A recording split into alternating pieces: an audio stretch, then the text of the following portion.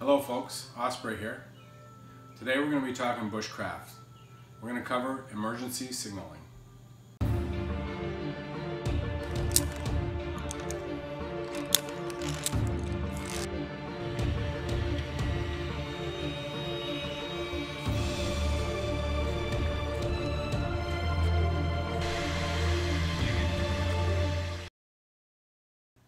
Whether you're stuck in a boat,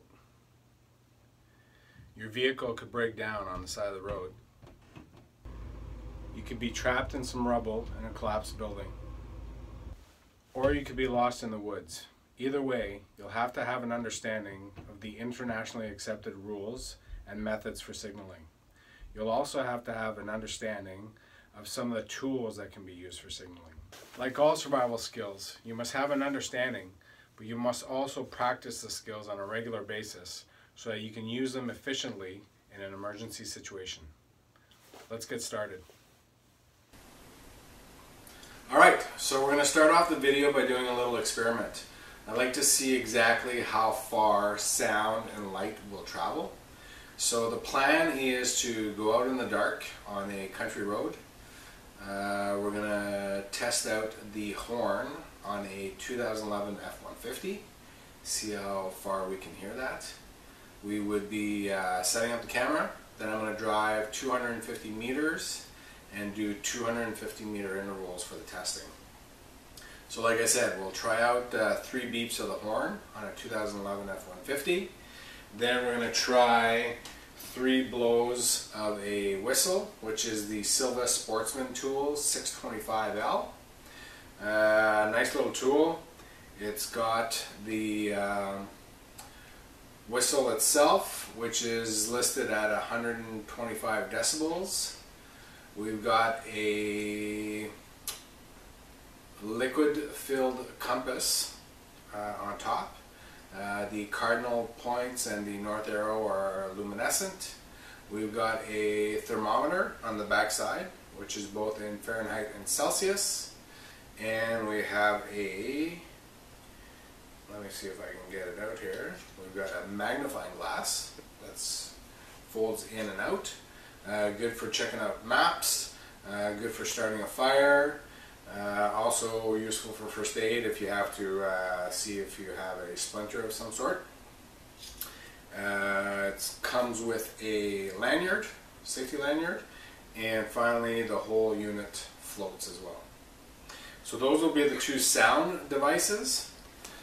And finally, to see how far light will travel, we're going to try out the Phoenix TK35 UE. So for Ultimate Edition is what it stands for. It comes with a nice case, great lights. What are some of the features here? It comes with a LED bulb with a lifespan of 50,000 hours. The max output is 3200 lumens.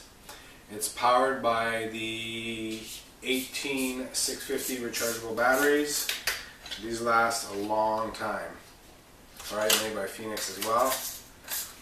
What else we got? We've got 5 output modes, plus a strobe and an SOS type of signal as well. We've got a tail stand capability, which means it'll stand on end. It has a high strength, non-rusting aluminum body, scratch resistant finish, a tough lens with anti-reflective coating on it. So for the modes, we have the 2 buttons here, whereas the on-off switch is the large one, and we've got the mode selector at the bottom. So the on-off switch, there's the Eco, which is at 20 lumens. That'll last for 152 hours. Next is the low setting, 100 lumens, looking at about 30 hours. Next is the medium setting at 350 lumens. Battery should last about 10 hours. Then we've got the high setting, which is 1000 lumens. Battery life of 3 hours. And finally we have the turbo mode, which is 3200 lumens, and you're going to drain the battery in about an hour and a half. If you hold the function button, you'll get the strobe setting, which is great at getting somebody's attention. And the strobe setting is at 3200 lumens. If you hold the mode setting a little bit longer, you actually get an SOS signal, which could be broadcasted just continuously. That SOS signal is at 100 lumens, so your battery life will last quite a while. You're looking at about 38 hours of signaling with that. Just to get back to your regular setting, you press that one more time and then off again. Okay. So we're going to go for a field test. Okay, we're doing the field test with a Silva whistle, a high intensity flashlight, LED flashlight, and we're testing out the horn on an F-150. We're going to be doing the test at 250 meter intervals. I know that I have some light pollution at the other end where the neighborhood starts, but we'll give it a shot anyways.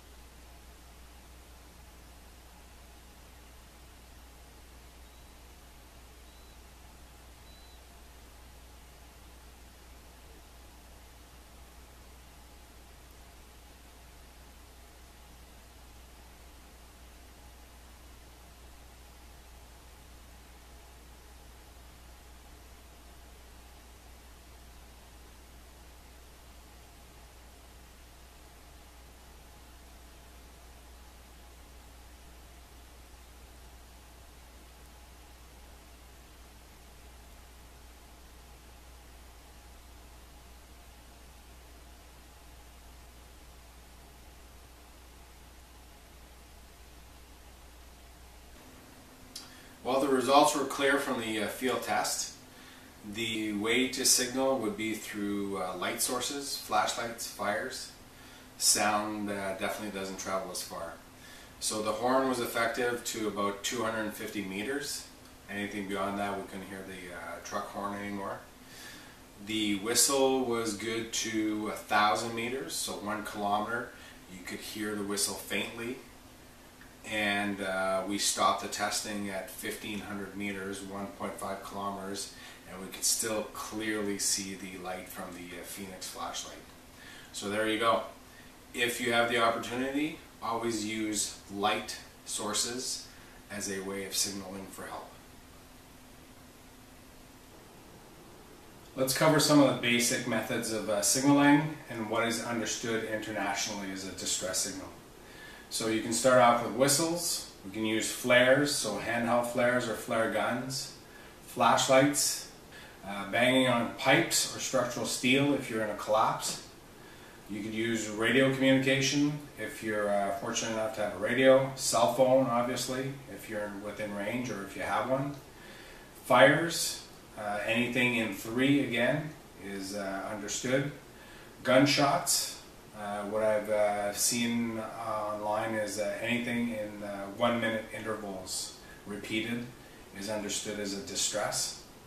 Signaling mirrors, flags, survey tape, leaving paper and marker signs around indicating your location or your direction, spot devices, car horn, Morse code using the SOS, 3 short, 3 long, 3 short, using smoke, so either smoke bombs or else smoke from a fire, using a fog horn or a boat emergency horn, waving your arms up and down, orange tarp with a black circle and a black square on them. They're pre-made, they're available at stores and online.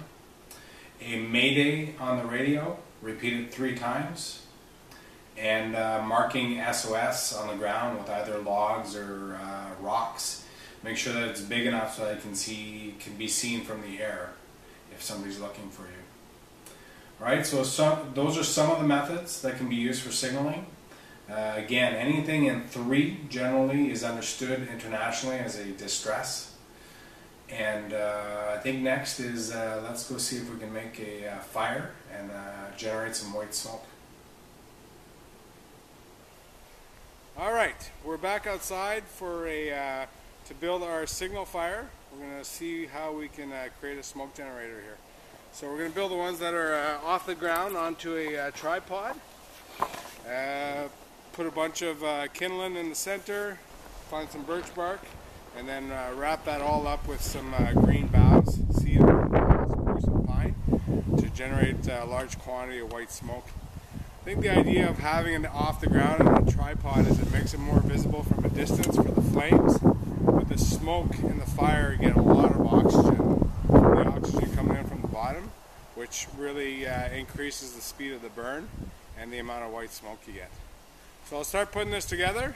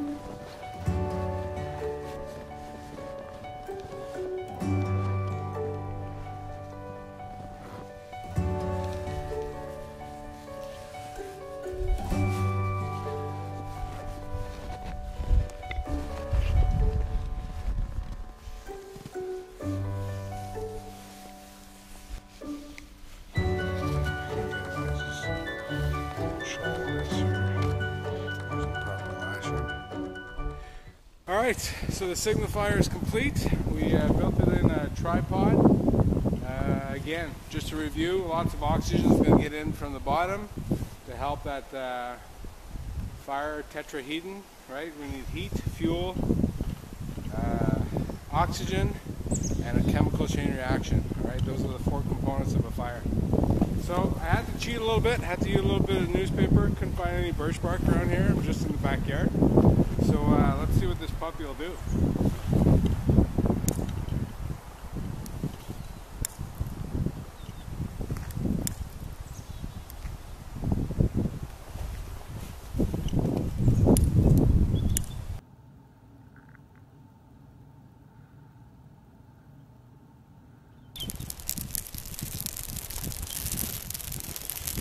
Starting pretty good already.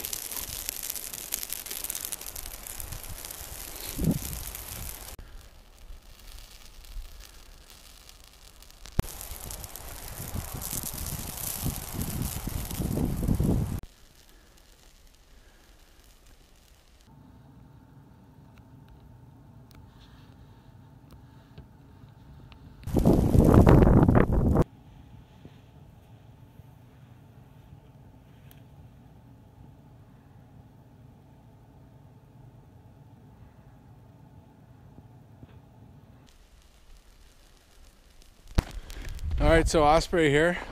You can see that the signal fire worked alright, generated some white smoke. I would, next time I would put a little bit more fuel on the inside, make sure that we burn all the green boughs. So remember, the green boughs were what generated the white smoke. If you've got a background that's a little brighter, where you're looking for a black smoke, that might have actually worked better on this white snow here. Then you have to start introducing some pieces of tarp, rubber, styrofoam. It's not environmentally friendly, but it's made to get you out of this situation, right? You want to get rescued, so unfortunately sometimes you can't be eco-friendly all the time. All right, your life is more important. So that's it for now. Thanks for watching.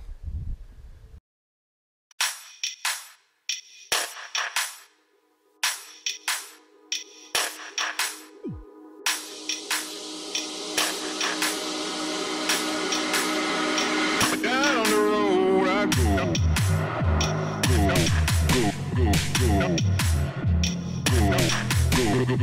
Go.